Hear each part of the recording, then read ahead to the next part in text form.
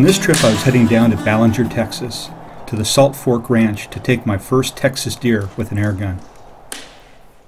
But first, I stopped by Airguns of Texas in Abilene to pick up my rifle and quickly check zero. That's what I like. The target was at 50 yards, and outside the wind was pretty fierce.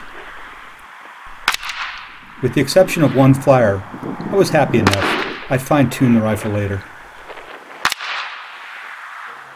So I've got that, and then we tuned it up for your bullets. Which ones am I using? You're going to be using in the 357 our 128 grain Devastator hollow points, field test proven, and in your 308 AirForce Texan our 308 109 grain Stinger hollow point. Great. Can't wait to get out with them. I'm heading out now, and I got to run.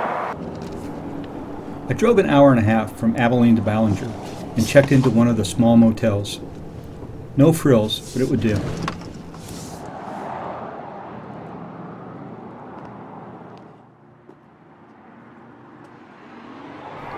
Dumping my gear in the room, I drove to the ranch to look around.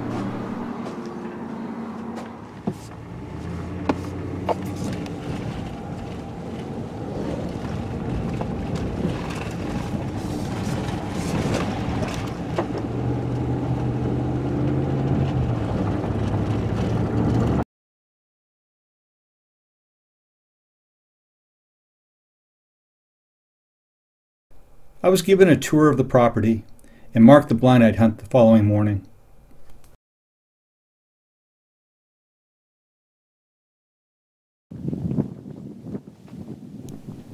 I got into the blind later than planned, but situated myself to see what would come along.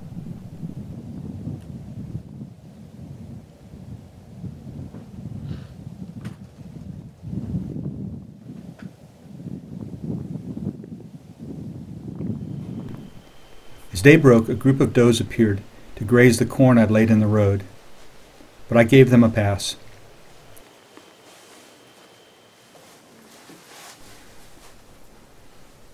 Then a little buck came in, legal, but I didn't want to shoot yet.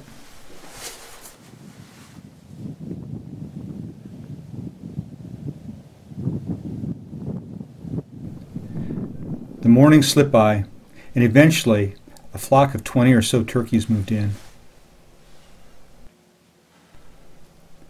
Rio Grande turkeys group up in the winter, and toms, jakes, and hens are all legal. They moved towards the feeder, but then started to move away.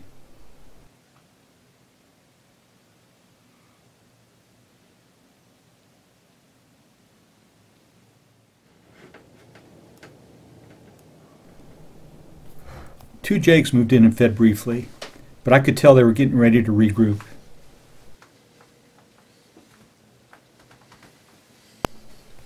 I took the shot, a bit further back than intended. The bird shot up in the air, but I saw him come down across the road.